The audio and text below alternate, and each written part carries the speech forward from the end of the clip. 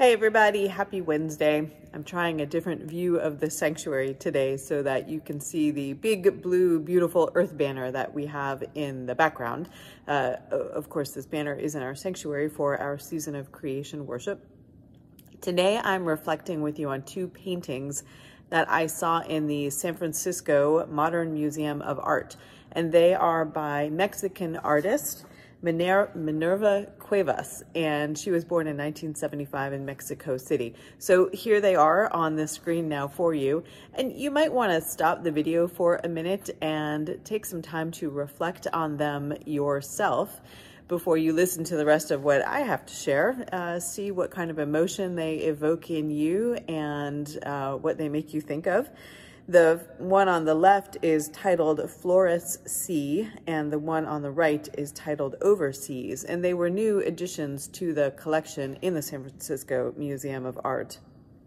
When I try to look at paintings and then read the artist statement about them, but of course I imagine they evoke for you much of what they evoked for me,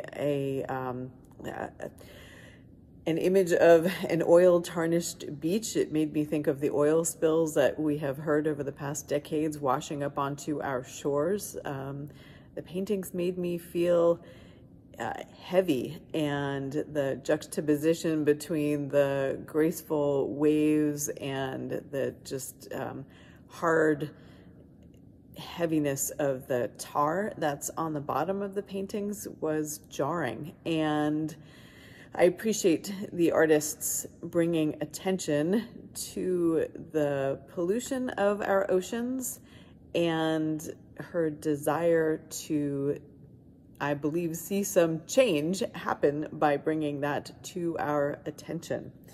The two paintings are found paintings. She doesn't do the seascapes herself, but she finds them. So I appreciate the emphasis on recycling.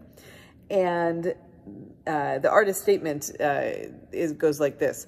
Since 2014, Cuevas has worked with found paintings of seascapes, dipping them in heated chapapote, the Nahuatl term for naturally occurring tar. Nahuatl is an indigenous tribe in Mexico, I have learned.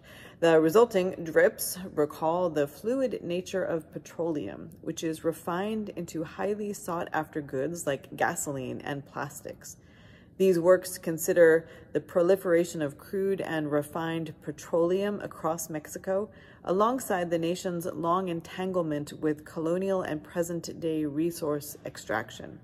By obscuring our view of the seascape, Cuevas juxtaposes romantic notions of the ocean with the realities of the current environmental crisis, suggesting the destructive effects of the encroachment of humankind and the oil industry into native ecologies.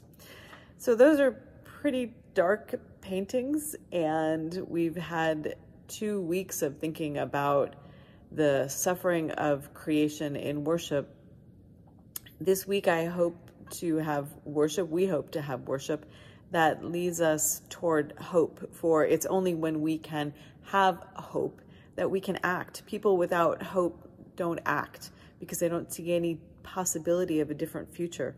But those of us who still have hope for a different future can act because we work toward that future for which we hope.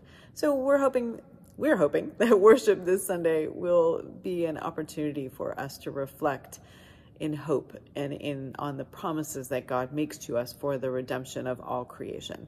So we hope to see you Sunday, and thanks for listening today and reflecting on those paintings with me. Bye.